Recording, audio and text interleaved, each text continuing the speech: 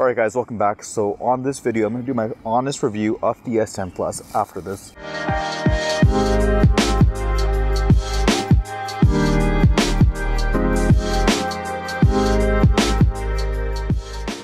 Alright guys, welcome back. So on this channel, I do a lot of unboxings and honest reviews, just like this one. If you're new here, make sure you subscribe so you don't miss out on any future content, just like this one. I've actually been using the S10 Plus since its launch. I pre-ordered it and I've been using it every day ever since then. So this review is a breakdown of some of the things that I like about the phone and some of the things that I don't like about the phone, and also what's new for this year for the S10 Plus. So if you think about it, the S10 Plus is actually the first flagship to be launched in 2019, and it's only going to get bigger and better from here. With the S10 Plus, I do feel like the Galaxy series is a little bit considered half-baked, because if you look at every single release date, first it's always the Galaxy series, and then there's the beefier version, which is the Note series. So a lot of people do compare the S10 Plus or S9 or whatever to the Note series, and they do feel that the Galaxy series is considered half-baked because there are certain features that are missed on the Galaxy series which are then found on the Note series. So with this year's Galaxy series, it was launched in 3 different variations. The E series, which I consider the budget-friendly version, which has some features on it. The specs aren't as high-end, and it's made to target consumers that are on a tight budget. Then you have the normal Galaxy series, the S10, which has a 6-inch screen. And then finally the Plus series, which is considered to be the top end and top of the line series, which has a bigger screen as well as a couple of other features. So the one that I have here is the ceramic black version, and it actually comes in 2 different versions. So 512 gigabyte storage, which has 8 gigabytes of RAM. And if you want to bump it up to the 1 terabyte, you'll actually get 12 gigabytes of RAM. I know that sounds a lot, and I'm going to be completely honest. I've been using this for approximately a month and a half to 2 months now, and I've never gone over 5 gigabytes of RAM with my daily usage, which consists of, everything from sending emails, social media on Instagram and Twitter, to playing a little bit of games. I'm currently playing PUBG, and to recording videos, taking photos, communicating, over WhatsApp as well as over the phone, and doing a lot of video calls. So doing those tasks, I've never gone over 5 gigabytes of RAM. The new things on this phone compared to the S9 are mainly going to be found on the internal portion of the phone compared to the externals. The most obvious change you'll notice is mainly the front of the phone. You now have a beautiful full screen phone. You don't have a front facing camera or a little bit of a notch. It's actually built into the screen, and no matter what Samsung tries to play it, a notch is a notch. It might not be as big as the iPhone X notch or even the Google Pixel 3 notch. It's still a little notch. Coming from an iPhone X to the S10 Plus, I didn't notice it as much as somebody who's coming from a phone that has no notches to something like the S10 Plus. I did get used to it within a couple of days of having that little cutout screen on the top right of the corner. Now, in terms of the notch, I personally don't like where Samsung has placed the notch. I do feel that the notch and the screen area around it, it's kind of gone to waste, because the screen area above the notch is kind of stuck and you can't really use it. However, I would have loved to see it right in the middle, right above the top, similar to the iPhone X or the Pixel 3. That way you do have some space on the left side of the phone as well as some space on the right side of the phone. But one thing I love about Samsung, and they are absolutely amazing at this, is the actual screen of this phone. It's absolutely one of the best screens I've ever used, comparing to the iPhone X, the OnePlus, and even the Google series.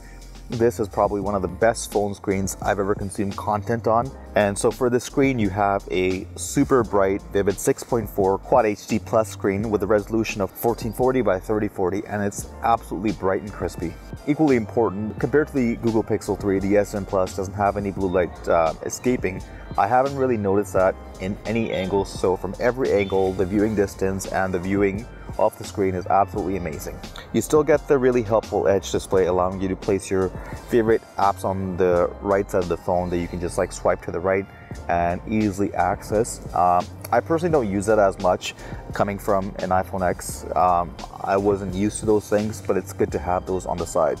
So this may not be a big thing for some, but others it might be a huge deal breaker. One thing I've noticed when I'm outside is the screen glare found on the S10 Plus is actually pretty significant, and it kind of ruins the enjoyment of the phone, especially when it's sunny outside compared to some of the other phones like the OnePlus 7 Pro and the iPhone XS.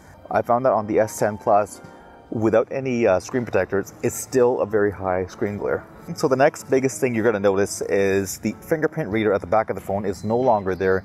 They've kind of followed what Huawei and OnePlus have done, and they've incorporated the fingerprint reader inside the screen. And I personally do not like it. I'm not a huge fan of it. And the biggest reason is I'm one of those people who loves to protect, my screen by having one of those like plastic and glass cases applied on top of the screen.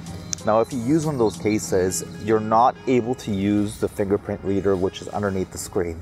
There is only one product out there right now, which I'll leave right below the subscribe button. And the reason why I'm not recommending it, it's $100 Canadian starting, as well as the application process is not as simple as peel and apply.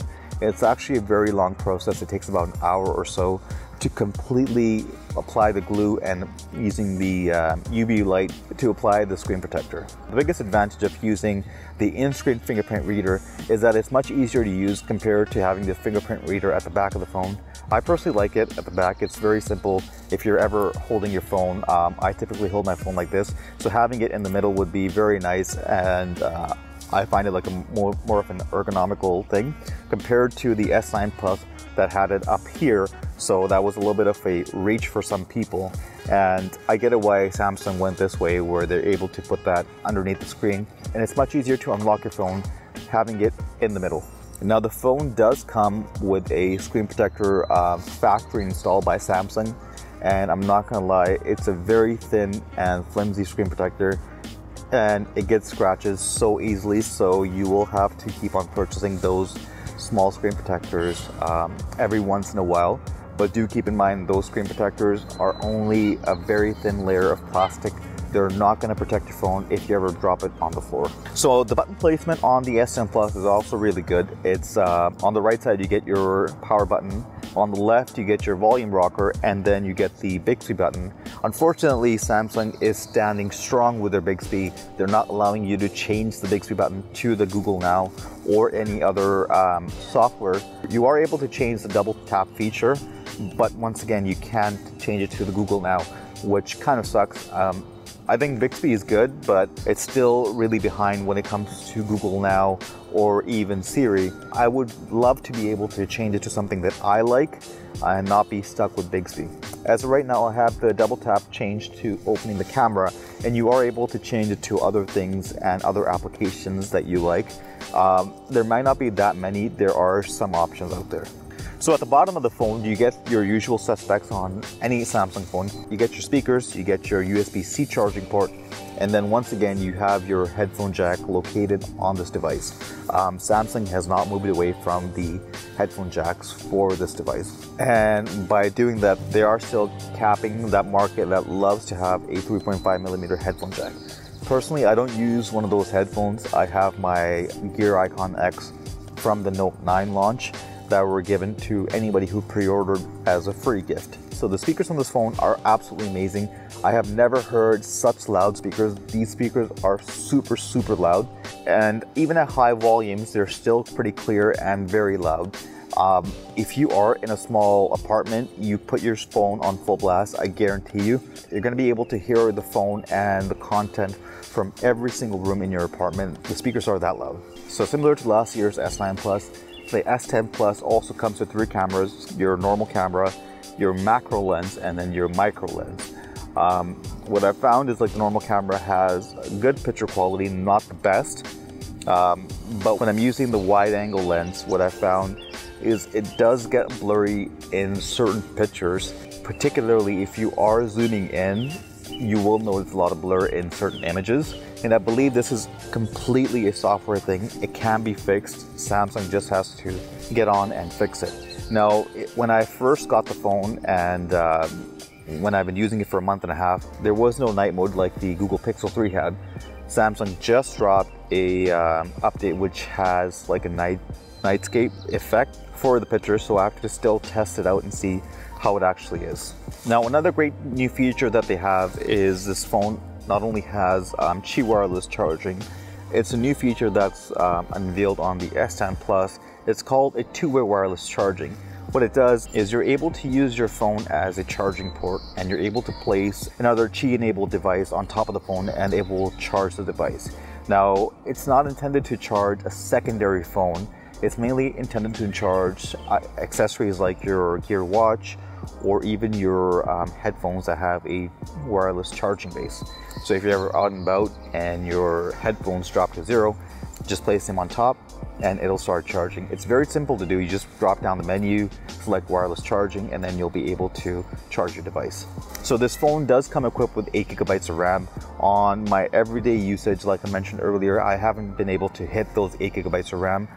But if you have, leave a comment down below. Let me know what kind of applications you're running where you're actually hitting the full 8 GB of RAM.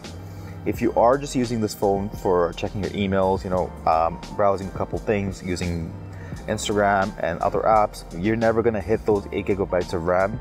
So you're good if you are thinking about purchasing this phone for those particular reasons. So this phone does come with a 4100 milliamp hour battery. When I first got the phone, I did notice that the battery life wasn't as great as expected. I was getting 3 to 3.5 hours of screen on time with the battery, and it would drop down to 15%. However, with the latest update, it's actually gotten much better. On an average day, I get about 5 to 5.5 hours of screen on time, which is using the Quad HD screen. Now, if you drop it down to the normal HD screen, you will be able to increase the battery life a little bit further. Now, when talking about the battery and the battery life, one thing I don't like about this phone, and one thing I don't like what Samsung has done, is by having a bigger battery, the charging times are still the same and they're very, very long. I wish they followed the steps of OnePlus, where they have a brand new charger called Warp Charge or even Dash Charge, where you're able to get a significant burst of battery for the first 30-40%, and then it slowly climbs up. Now with the S10 Plus, you still get the same charger, but what I've noticed is the charging times are very, very high. And that's one thing I don't like about the phone. I wish they had a faster charger coming out of the box. So to wrap things up, I still believe that this phone is a great buy, but not for long, because 2019 just started and there's a lot of great phones coming out. The Google Pixel 4, the OnePlus 7 Pro, which I have right here, and I'm testing it out and it's absolutely amazing, as well as the next iPhone X.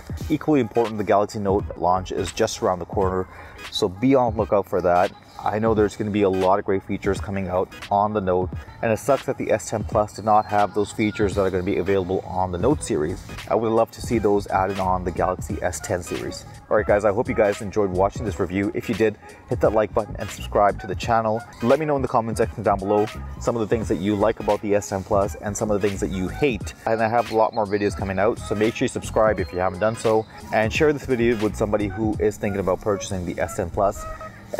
It might be helpful for them. As always, thank you for watching. I'll catch you in the next one. Goodbye.